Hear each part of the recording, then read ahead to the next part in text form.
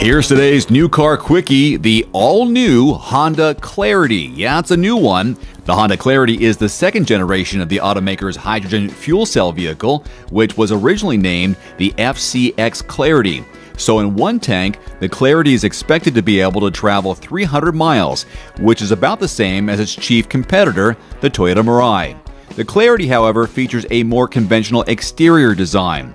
You can look for additional members of the Clarity family coming soon, which includes a new plug-in hybrid and a battery electric vehicle. So, base engine, a 170 horsepower, 220 pound-feet of torque electric engine front-wheel drive, and fuel economy not yet rated because it's so new, but 0 to 60 times are about 8 seconds.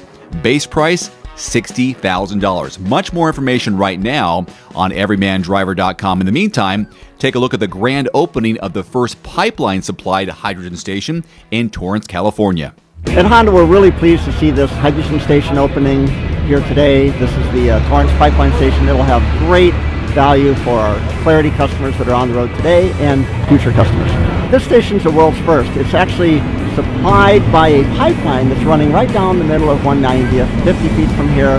Having a station like this supplied off of a pipeline really offers the opportunity for the lowest price hydrogen delivered to a vehicle. So this is just another step toward commercialization of hydrogen fuel cell vehicles and hydrogen stations for the public.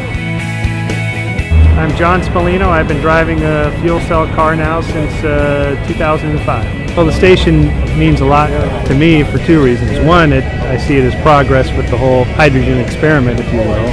But selfishly, it helps me a lot in terms of access to fuel, so I'll be able to drive the vehicle that much more having a fueling station just a few miles from home. They have really moved the ball significantly in ways that we can all see the tremendous progress. And when you look at what they have to show people, it just happens to be the most technologically advanced vehicle on the market.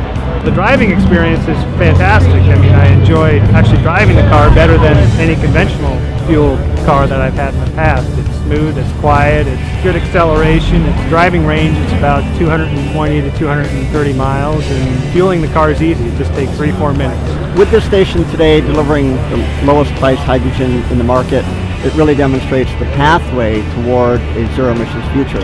Honda certainly will take this portfolio approach to bringing a variety of technologies to the public to meet these societal goals.